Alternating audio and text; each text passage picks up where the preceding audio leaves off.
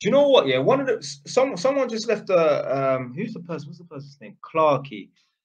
Someone left it. Some guy called Clarky left this comment saying, "What would you invest in if not property?" Do you know the whole reason why I actually got into property?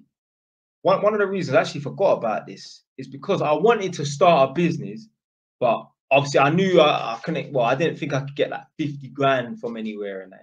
So why this one plan I had was to get a couple properties and that and borrow against them so that I can pull out like 50, 60 grand and go and start a business. But obviously I haven't come up with no business idea.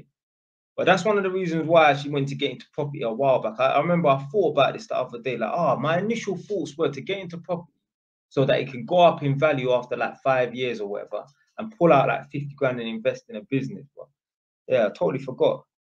But I wouldn't even know what business to invest in, man.